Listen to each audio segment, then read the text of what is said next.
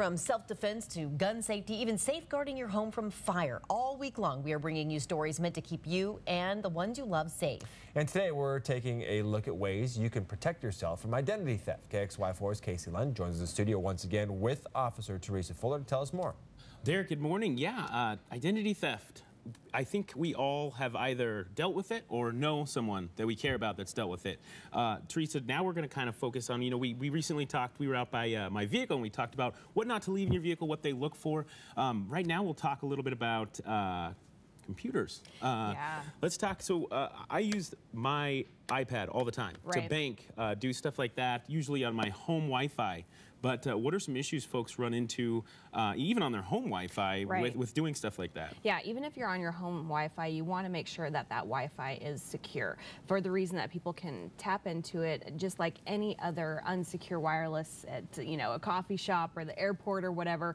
You want to make sure you have a secure lockdown Wi-Fi at your house. That way people can't obtain your banking information, and then people can't piggyback onto your Wi-Fi and do things that you wouldn't do that you're going to later get talked to police about. Yes, yeah, that's a whole nother, segment. Show. But so, talk to me a little bit about phishing scams as well. There's a lot of those out there, and sometimes it's not even necessarily to do with identity theft. I was telling you earlier, when I first got my Officer Teresa Fuller Twitter account, I got a message from a friend that said, hey, check out what this person is saying about you on the internet. And I totally fell for it. And so then I realized as soon as what happened, I was like, oh, I have to reset all my passwords. Well, that can open you up to a bunch of other things too. I mean, if you've got financial stuff saved on Facebook to pay for things across Facebook, that could be compromised. If you have kids that play on a PC at home, you might want to do your banking and everything separately from the PC that they use to play games and stuff, because kids are really, my son's bought things on eBay that he was not supposed to buy. So you got to be careful with that stuff. Excellent. And we're going to have more, we'll talk a little bit more about really a push Spokane PD is making to make sure people don't leave the wrong things in their vehicle, especially with everything coming up. So we'll have more with Officer Teresa Fuller and keeping you safe from identity theft. Rob and Derek, back to you. Well, all this week we've been bringing you segments aimed at keeping you and your family safe and secure. Today, we are showing you how to protect yourself against identity theft and all kinds of other things. Joining us live now, Casey Lund with a look. Well, Robin, good morning. Officer Teresa Fuller with us this morning, giving some simple tips, things folks just maybe don't think about all the time. And a big push Spokane PD is making right now is, especially with Bloomsday and Hoop Fest and all the stuff that goes on, the great stuff that goes on in Spokane during the summer. A lot of people are going to be downtown that aren't from the area, that would be just happy to walk by and snatch something out of your car. And it kind of relates to identity theft. You're not just losing the item. Let's talk about a little bit of what I've staged some of this in my car for TV, but I'm not kidding. A lot of this stuff is stuff that I really didn't even think about. Take a look in here and point out maybe where I'm going wrong. And Jerry, if you can kind of swing around here.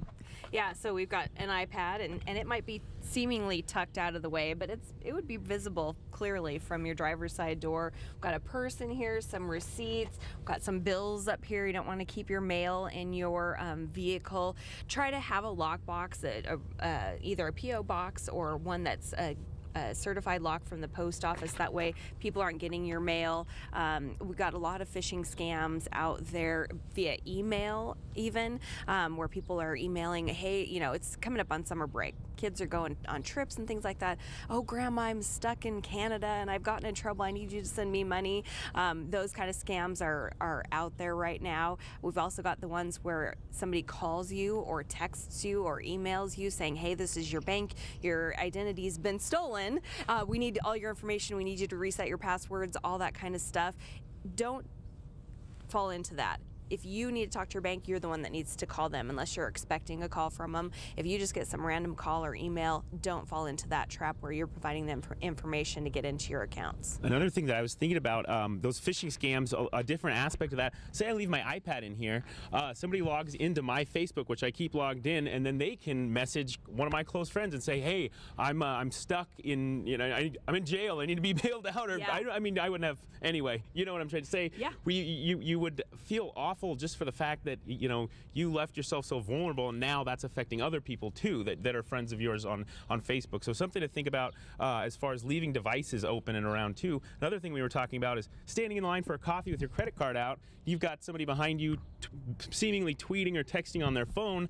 They could be snapping a picture of your credit card, and we don't see that so much, but it's probably becoming more of a popular way to steal an identity. Yeah, and we get a lot of reports of people that say, well, my credit card's been used, but I have no clue how it happened. And it could have been an open Wi-Fi that they were using. It could have been somebody standing behind them in line catching a copy of that card. Unfortunately, we have some not so great people in town, waitresses that will go back and make a copy of your stuff as they take your card back.